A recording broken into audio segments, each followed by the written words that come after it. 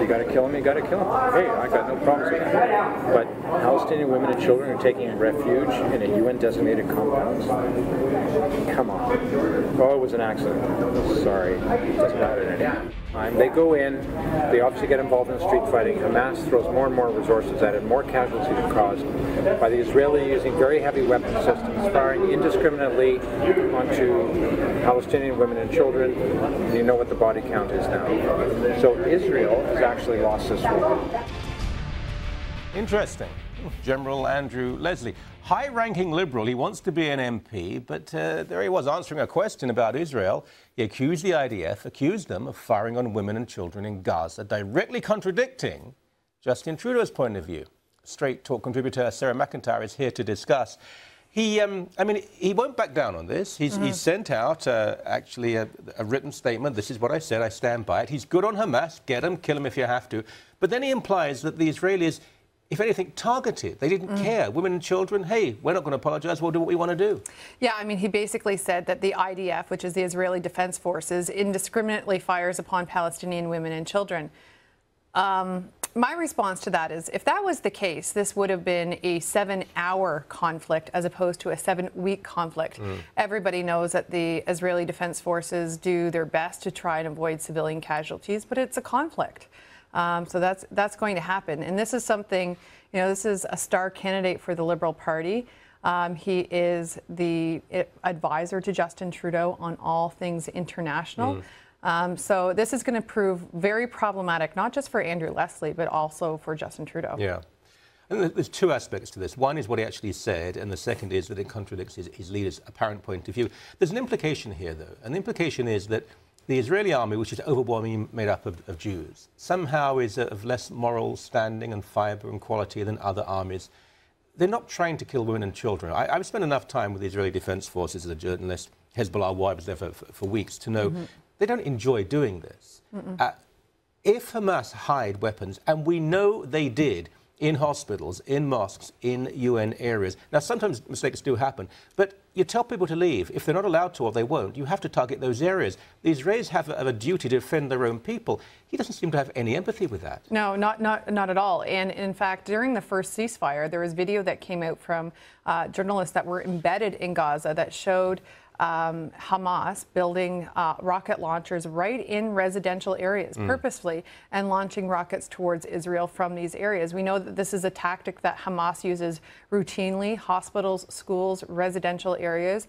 And the real strategic objective for the Israeli Defense Forces is to take out those command centers and to take out those armed forces. So, you know, this is the only army in the world that sends out notices to civilians that we are going to be attacking this area. Please leave this area. It's going to happen in this particular time frame. Please be sure to be out of this area. So obviously he's made these comments off the cuff. He didn't think that they were going to be recorded. And yet, as you say, he stands by them. He says he stands by the totality of his statements in response to this question during a roundtable he was hosting. So it'll be interesting to see if his leader also stands behind those comments. Well, let's get to that. And by the way, if NATO, for example, in Bosnia-Serbia had acted in such a way, there would have been fewer casualties. We know, we've seen evidence of it, of the so-called knock on the door. It's it's a form of missile that lands on the roof of an apartment, say, but won't do any real damage. And it's telling people, leave. You have 10 minutes and then we bomb properly. No other country has acted in such a way.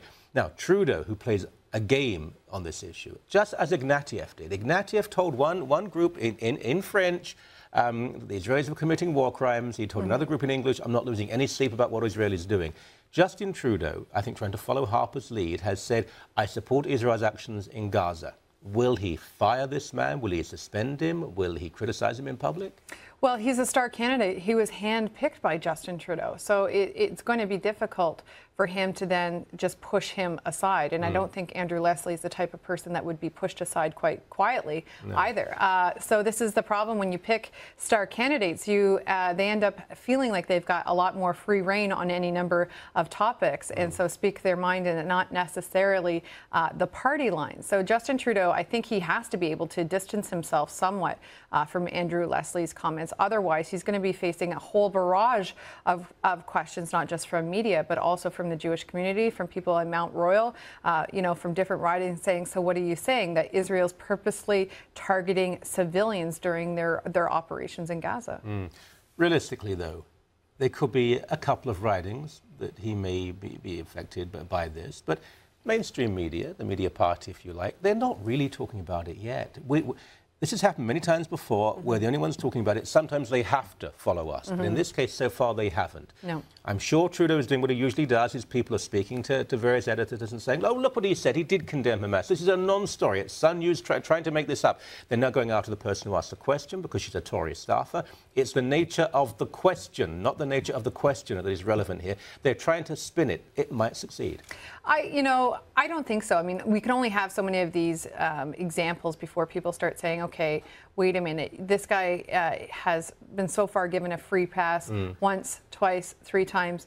This is an international conflict. It's one that Canada has taken a very principled position under Stephen Harper. What would Justin Trudeau do? And that's an important question, because we may see this exact conflict happen again in 2 years' time, once Hamas has rearmed itself, has rebuilt those tunnels, has been refunded by Qatar, and we could see Hamas again shelling into Israel as they're facing an election. So it's a very poignant question to be asking someone that wants to be prime minister. Where would you be? This is a very good point. This is an essential point, because here is a man who could be in charge of defense. I mean, it's quite plausible he could be defense minister.